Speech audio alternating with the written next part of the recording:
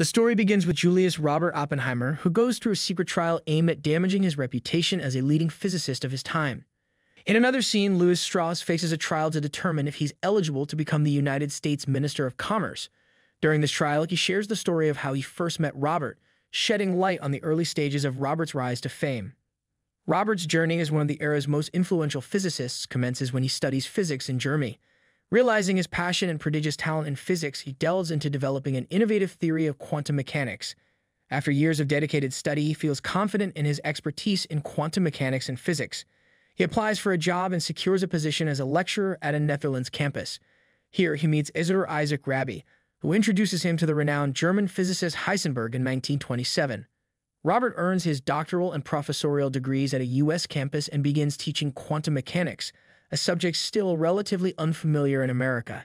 His friendship with Ernest Lawrence, a top physicist globally, grows strong. In the beginning, Robert has just one student, but with time, more students become intrigued by his captivating lessons and enjoy discussing them. Lawrence extends an invitation to Robert for a dinner event, where he encounters his brother Frank Oppenheimer. It's at this gathering that Robert meets Jean, a woman with communist beliefs. Their relationship deepens over time, evolving into a romance. But the story doesn't end here, as Robert also forms a close connection with a woman named Kitty, and their bond deepens to the point of marriage. While James is disappointed with this marriage, Robert continues to maintain contact with Jean.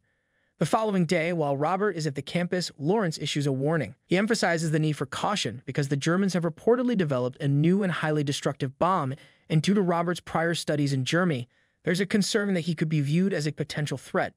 Later, General Leslie Groves approaches Robert with an invitation to join a project known as the Manhattan Project. The project's primary goal is to develop a bomb that can match Germany's advanced weaponry. Given the concern that America is falling behind in terms of military capabilities and could suffer significant losses in World War II, Robert agrees to lead the Manhattan Project. Robert, in his new role, requests Leslie to establish 4 research laboratories located in a remote area called Los Alamos, accessible by train.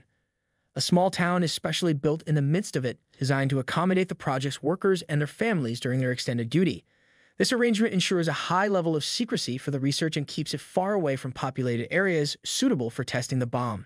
Leslie promptly accepts Robert's requests, and in the course of project development, Robert and Leslie reach out to renowned American physicists. They extend invitations to these scientists to participate in the project.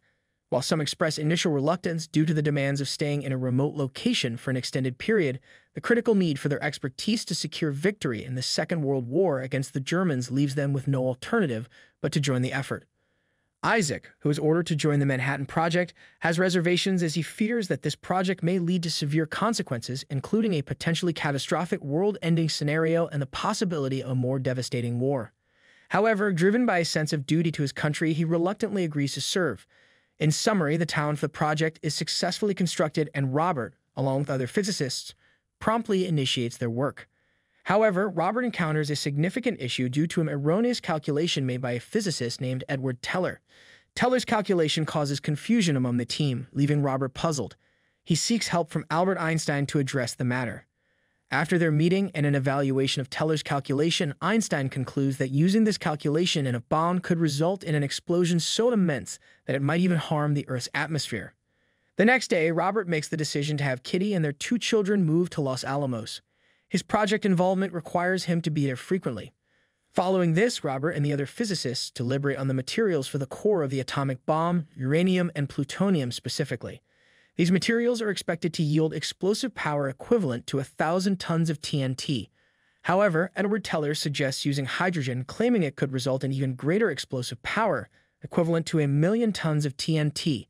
Despite Teller's suggestion, Robert opts to stick with uranium and plutonium. The discussions then shift to the design of the trigger for the core, a crucial element for initiating the fusion and causing the explosion. Shortly thereafter, physicist Klaus Fuchs joins the Manhattan Project. Robert recruits him despite Leslie's anger, rooted in concerns about the project's confidentiality and the risk of Russian or German spies infiltrating it. In response to Leslie's worries, Robert proposes recruiting his younger brother, Frank, and his best friend, Lawrence. The following day, Lawrence and Frank arrive to assist Robert in the Manhattan Project. Amidst the intense work on the project, Robert manages to maintain secret meetings with Jean, unknown to Kitty. Sometimes, their meetings even extend into spending the night together. During a meeting a few days later, Robert's colleagues express their pride in not just creating a new weapon, but making history. The bomb they are developing is considered a groundbreaking achievement. However, in the midst of these accomplishments, Robert receives distressing news. He learns that Jean has taken her own life in her apartment's bathroom.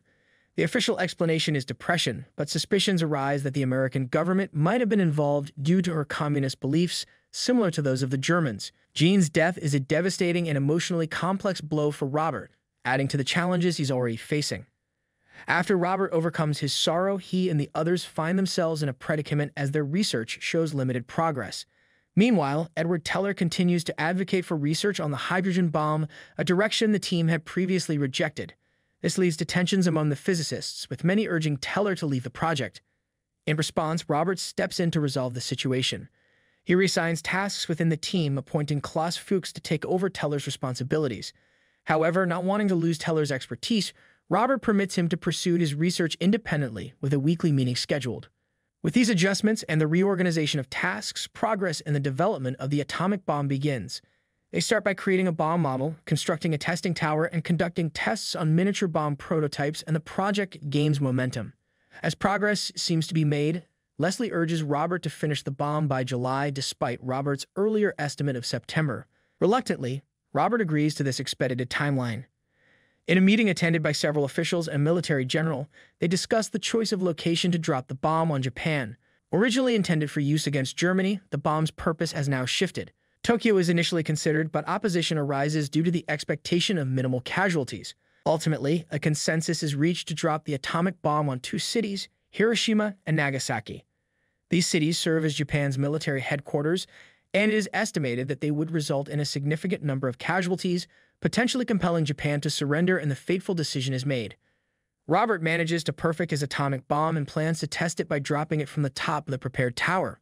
All the physicists collaborate to get the test ready, assembling a smaller-scale model of the bomb. Furthermore, Robert and the team set up several posts with calculated distances to safely observe the atomic bomb's explosion while avoiding the harm caused by the shockwave. They plan to conduct the test at night to ensure a clear view of the explosion. However, when the night arrives, the weather doesn't cooperate, forcing them to postpone the trial. Despite the delay, they continue to prepare for the test by regularly checking the bomb.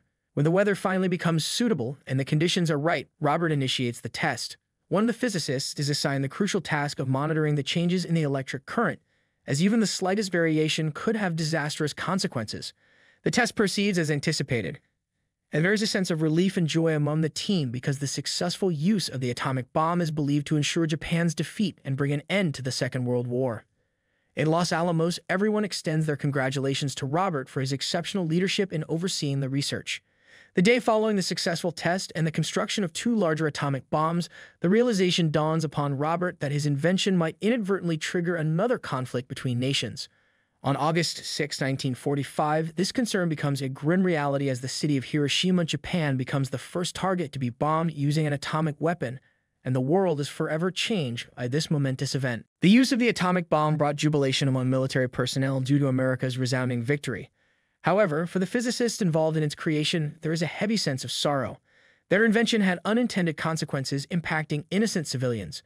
While Robert Oppenheimer's name gained worldwide recognition for America's monumental achievement, he remains burdened with guilt for the loss of many lives in Japan. Despite the accolades and admiration from the public, Robert's conscience weighs heavily on him. The guilt he carries begins to take a toll on his mental well-being, causing him to experience hallucinations. The following day, Robert has a meeting with the then-President of the United States, Harry S. Truman.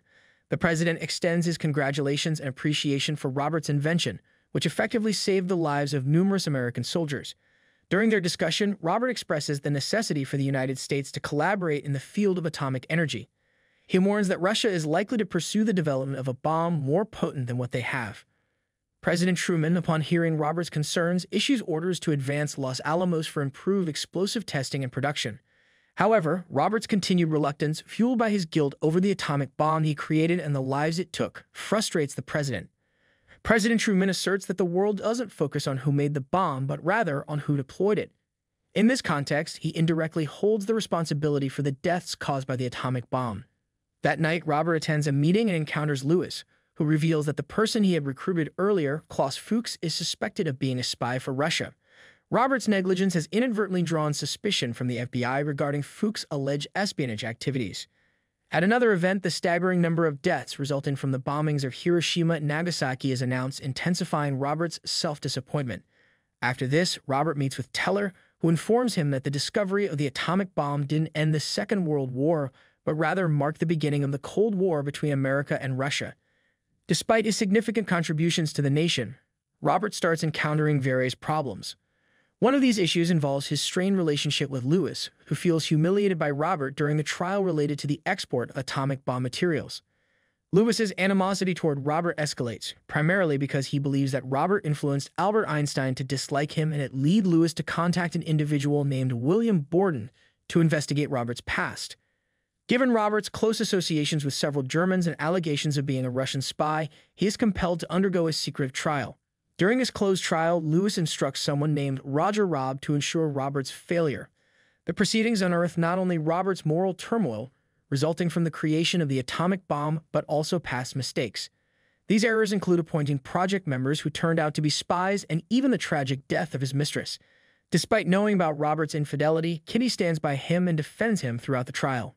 In a surprising turn of events, Robert summons the courage to challenge the authorities during the trial. Lewis presents a witness, David, who he believes would support his cause. However, David unexpectedly reveals that many scientists actually hold animosity towards Lewis. This revelation leads to Lewis' failure in his bid to become the Minister of Commerce, as various accusations are directed at him. Ultimately, Robert is declared loyal to his country, but he loses access to the project, making him unable to participate in the development of the hydrogen bomb led by Teller. Despite this setback, Robert gracefully accepts the outcome of the trial. In the end, it is revealed that Robert did not incite Einstein to hate Lewis. Instead, they discuss past moments when Robert had shared the mathematical formula related to the potential destructive effects of the atomic bomb. He was working on a formula that had the capacity to endanger the world.